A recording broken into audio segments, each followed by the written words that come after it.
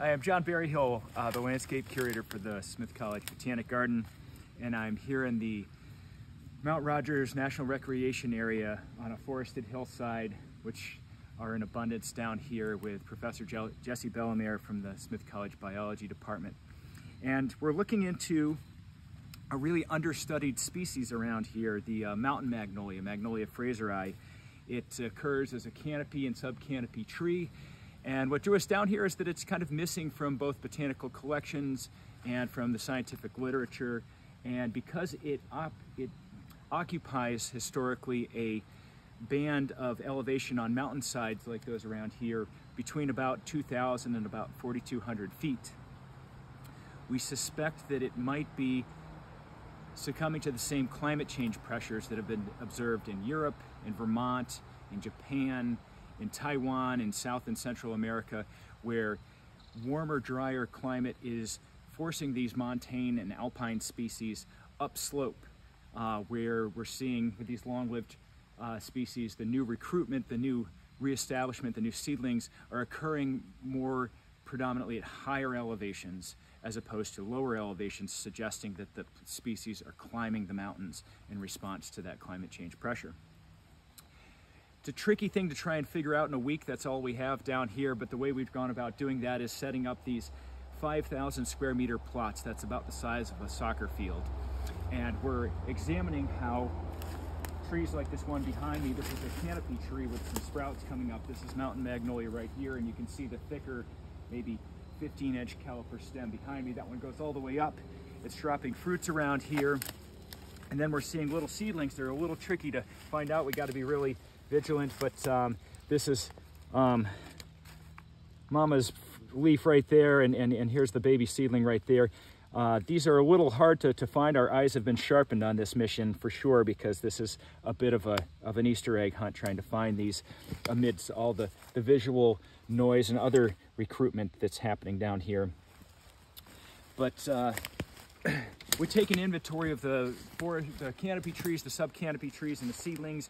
We try to age them. We can age them, the mature trees, with core samples, looking at tree rings, and these saplings, when we look at them, we can see the scars where each year's terminal growth, this new bud as it opens up with a new whirl of leaves, will lead a little bud scar.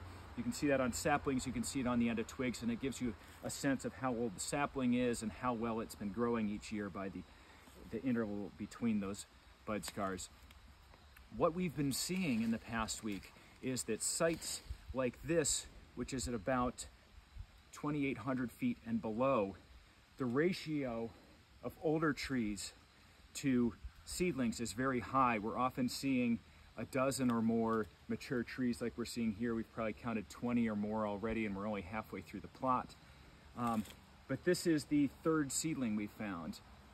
So the ratio really favors the mature canopy trees, as opposed to yesterday when we were up at our highest site, where we only saw one mature tree, suggesting that historically it struggled to establish itself that high. However, we saw 30 seedlings, so it was a 30-to-1 ratio of seedlings to mature trees, suggesting that this tree is establishing itself much more successfully at a much higher band of its historic range, of its elevation range, and really struggling to establish itself in the lower range. That is the picture we were trying to detect with these surveys of the species climbing the mountain, presumably in response to climate change. One thing those core samples are going to give us, in addition to aging the trees, is a little picture of what the localized climate has meant for growing conditions. You can't tell just by looking at one tree, because certain things that have nothing to do with weather, like light exposure, have a big effect on growth rates. However, if we average them all together down below versus all the mature trees up top, we might get a signal that indicates how the tree is responding to a changing climate, and compare that to National Weather Service data for the site as well. But what really drew us to Magnolia is the Botanic Garden's been linked up with the Global Conservation Consortium for Magnolia. This species cannot be seed banked because its seeds are what are called recalcitrant. They don't tolerate the dehydration and freezing process that's needed for seed banking, so they have to be kept in living collections.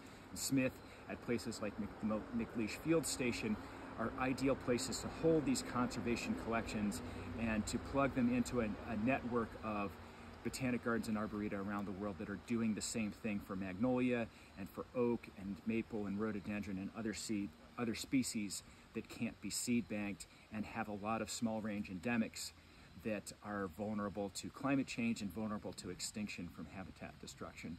So we're proud to be part of that effort. We're hoping this information will help that global effort. If you're interested in learning more about that, I really encourage you to look into and research the global strategy for plant conservation, the North American Botanic Garden strategy for plant conservation, and Botanic Garden Conservation International's Global Conservation Consortia. That is the framework that we're working within, and that it's giving us our network of partners to collaborate with.